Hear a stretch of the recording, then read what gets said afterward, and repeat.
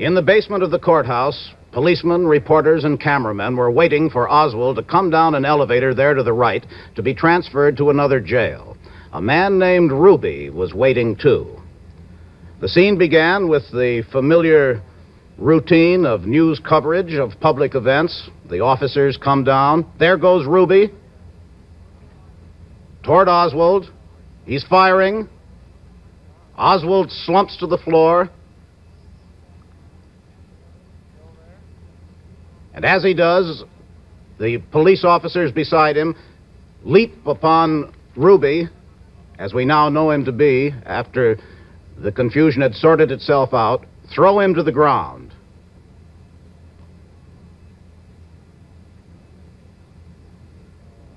Then they take him away from this basement and take him upstairs to a cell to be questioned. Meanwhile, if you look toward the left of the picture, underneath the headlight, you will see the body of Oswald still lying there.